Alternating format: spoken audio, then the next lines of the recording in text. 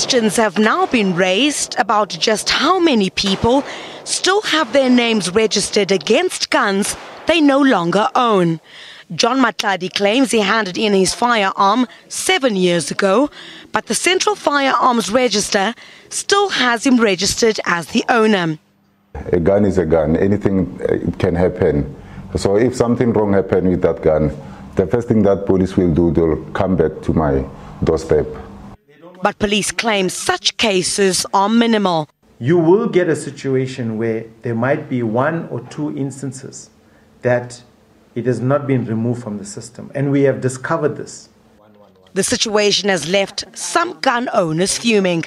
The government, if it comes to a push, then we will take him to court, because this exercise is totally illegal and unacceptable for South Africans, because people, when they find out, they are furious, all of them. Criselda Lewis, SABC News in Johannesburg. Well, we will, of course, have more for you on this story in our later bulletins.